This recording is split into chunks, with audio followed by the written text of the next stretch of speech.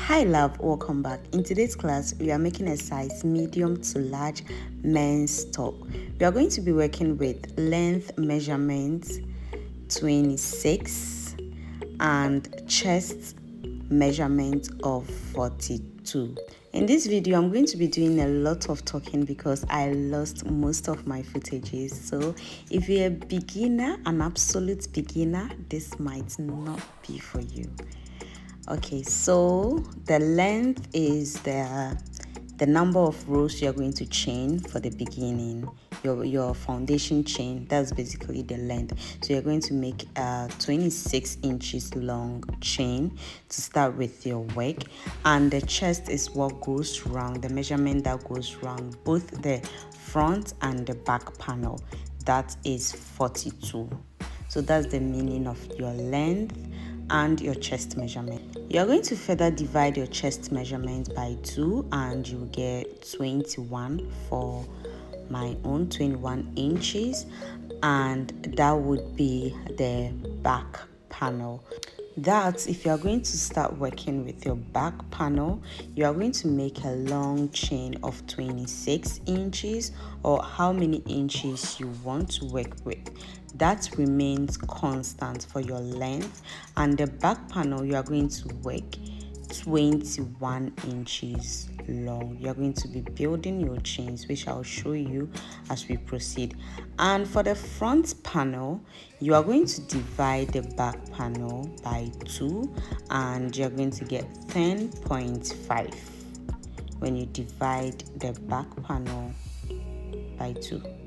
So now you're going to make a long chain again, your 26-inch chain, which is constant, and you are going to work 10.5. You're going to work 10.5 inches for the first part and 10.5 for the second part, because the front panel is going to be in 2. So this is just the definition of what we are about to do. And again, if you're an absolute beginner, this might confuse you because I lost some footages, but if you go through with the explanation, I'm hoping and I'm sure you'll be able to do. Without further ado, let's get right into class. And yeah, if you haven't subscribed to the channel, my love, please do. Let's get right into class.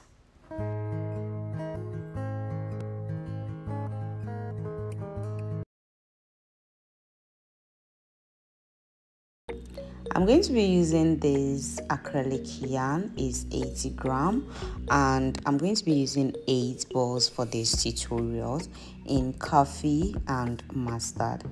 Also, I'll be using 4.00 millimeter hook, tape measure, scissors, and your stitch markers. As I said earlier, to begin with, you are going to measure your 26 inches. So you use your tape measure, and I'm going to be working 26 inches, and you can feel free to work the number of inches you want to for the length, but always take into consideration the explanation I did earlier. So I'm going to start with my mustard. You are going to make your slip knot, and after your slip knot, you are going to start making chains that is long enough, equivalent to 26 inches. So go ahead and make those chains, and I'll get back when I'm done with my 26-inch long chain.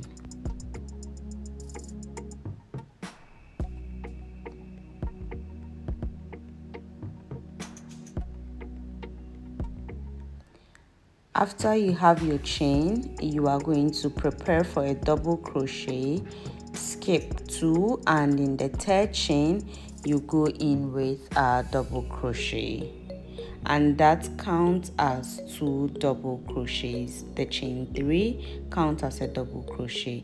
You are going to skip 2 and work double crochet in the third, 2 double crochets in the third stitch. Skip 2, work 2 double crochet in the third stitch. So you're going to be working 2 double crochet in every third stitch. You're going to be skipping 2, work 2 double crochet in every third stitch until the end of the row.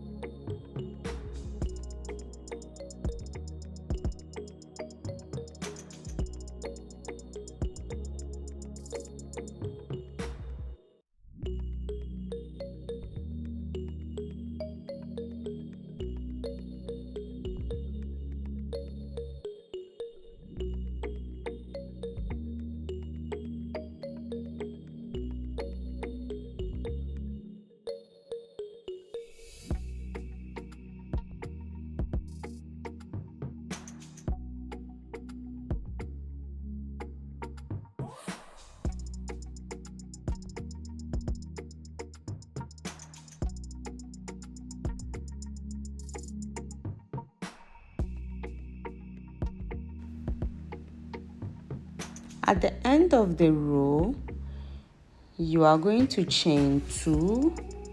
So this is the end of the row. You are going to chain 2, turn over your work, and you are going to work 2 double crochets into each space.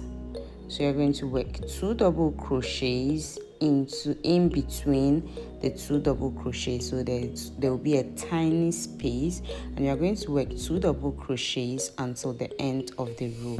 And this is basically the pattern until you achieve your if you're starting with the front panel, you're going to work this for 10.5 inch long, and if you are starting with your back panel, you are going to work 21 inches long for this. So you're going to work, and at the end you are going to chain 2, turn your work, and keep working 2 double crochets inside the middle, and I'll show you quickly what I mean by that. So this is it. You're going to be working and be changing. So the pattern is the same, and the first one you can see I made 8 and made the coffee 4 rows and continue. So work this is my first part of the front panel. You are going to keep working this and be building how you want to introduce your coffee until the end of your front panel, and you would have this down in my front panel, and this is how I wanted it to be. And with the back panel, you're going to start making 26 inch chain, and you're going to work 21 inches long. This time you're not going to divide it into 2. You make a 21 inches long length for your back panel, and I'll show you how to join these two together. I'm done with my back panel, and now I'm going to show you how to join the arms together. So you make a slip knot and pull through and insert the back panel, and you are going to make a slip stitch. After a slip stitch, you are going to you're going to chain 2, prepare for, in that first loose hole you are going to make a single crochet, chain 2, prepare for a single crochet in the back panel. We are working on that loose holes, so when we are making double crochet the loose holes, we are going to be making a single crochet, chain 2, and a single crochet inside that loose holes. Make a single crochet, chain 2, go to the back panel.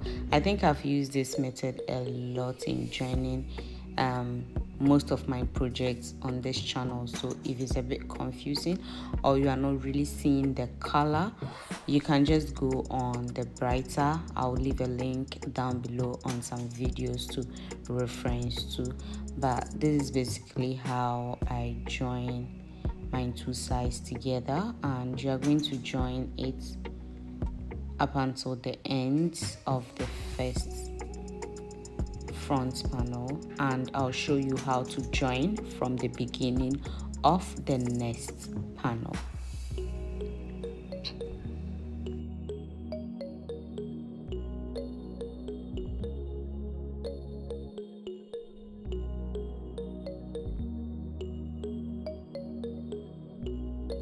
This is the beginning of your next front panel. So we are going to be attaching that one too to the back panel. So you're going to make your slip knot and attach your yarn. You're going to chain 2 and make a slip stitch to the back panel, and also you're going to leave like some few rows, like 2 rows in between, and you are going to work the same as we did for the other side. You are going to chain 2, make single crochet in the back and front, so you keep alternating back and front, but what remains constant is your chain 2. So you're going to work this until the end of the row, and when you get to the end of the row, you're going to chain 2 or 1, cut and fasten your yarn. And we are done joining both sides together, and this is how it looks like. Now moving on to the arm, I'm going to measure 10 inches. If you want your arms to be bigger, you are going to measure 11 inches, and if you want it small, you can go down an inch, but I'm going to use 10 inches. So you're going to put your stitch marker at those sides you've marked, and to begin with, we are going to join from down our work to where the stitch marker is. Make your slip knot, attach your yarn, and you are going to chain 1 and make a slip stitch. Here we are going to work something different, so prepare for a double crochet. You're going to prepare for a double crochet, and just in your first space you're going to make 2 double crochets inside that space, and you're going to attach it in the space of the back panel. So just like we were working our rows, so the little spaces that you are seeing, you are going to make 2 double crochet attached inside the hole of the back panel or your next space. So you're going to work this pattern until you get to where the stitch marker is. Then we would work our arms, and also you are going to repeat this for the other side of your work to attach the other side of your work. I'm so sorry, I hope you are following and you are not confused up until this point. I lost a lot of footages. I don't even want to bring it all out, but I record with my phone and my phone just gave up, so I lost a lot of footages, and I don't want this year to start like this, so I'm still going to make it work, trust me. So let's go. We are going to work up until the stitch marker space. You get to the stitch marker space, you take off your stitch marker, and we are going to be working our armhole. So make your last slip stitch, and this is what you have. Chain 3, and now we are going to go round with 2 double crochet in each space, and when we get to our chain 3 space, that's the beginning of our work, we are going to slip stitch on top of the 3rd space. So 2 double crochets in each hole, just like we're doing for the body of the top. So go around, and when you get to where you made your 3 chains, you are going to slip stitch on top, and I'll show you how to do that. And you keep working this until you have the desired length of your arm. So keep going round and round and round until you have your arm length. So this is how we slip stitch. Now chain 3 and go around. And whatever you are doing for this part, you are going to repeat the same exact thing for the other part. So if you don't understand anything, you can always play back and listen to the explanations. And if you don't understand anything, feel free to comment down below, ask me wherever you got confused, and I'll explain everything to you.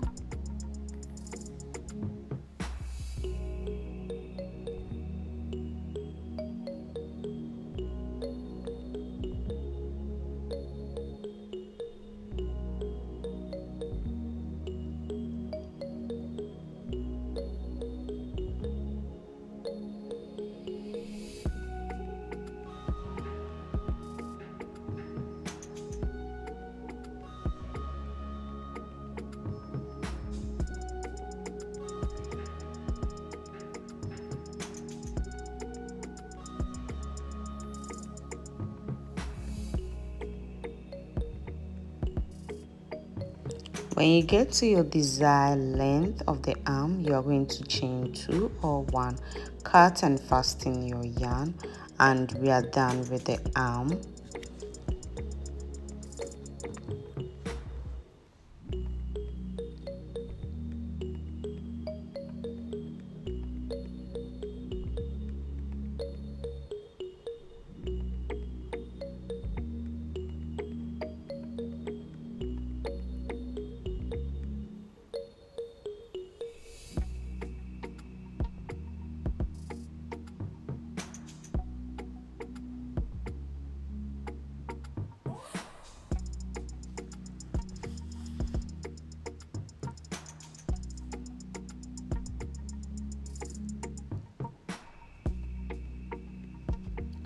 So when you are done with your arm for both parts, this is what your work should be looking like. At this point, you can decide to leave it like this. You are done. But we are going to be adding collar to our top, and this is what I did for the back panel. I wanted all the coffee to be in lane, so I had to redo the back panel to get what I want. And at this point, this is how the work should be looking like. And also, I lost the footage for the arm where I inculcated the coffee, but all the same, you can just play along and see what you get. So now we are going to make double crochet around. This is how the back panel is looking. We are going to make single crochet around the bottom of our top to seal it, and we can make our neck, which is the final thing. So make your slip knot, attach your yarn, and you're going to chain 1, and inside each space you are going to make single crochet inside the big holes, like where you make your 2 double crochet, that's lane exactly. So you are going to make a single crochet inside those space until the end of the row. This is to seal the top, so it will not be very big or all over the place. Like, it will be well fitting, because mostly if you don't seal the end, then you have your top I don't know how to explain this here, but I know you understand, all over the place, and we don't want that. We want a very nice fit. So go ahead and make a single crochet around,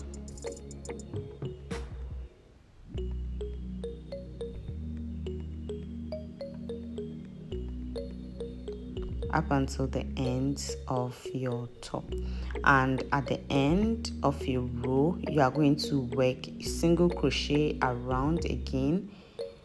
So you have to go around the front panel, and I'm going to go around with single crochet for 2 more rows, 2 rows, and at the end you are going to just cut, fasten the yarn. We are going to be working our collar neck, and with that I'm measuring 6.5 inches for both sides, and you're going to put your stitch marker with 6.5 inches. And to begin with, you are going to attach your yarn and chain 3. The first space you are going to make 2 double crochets. Your chain 3 counts as a double crochet, chain 1 and work 2 more double crochets in the same space. So this is an increase row for row 1, and it's going to be increase. If you increase in row 1, you not increase in row 2. So the next space you are going to go with 2 double crochets normal, and you are going to work until the end of the row, and at the end you are going to increase again.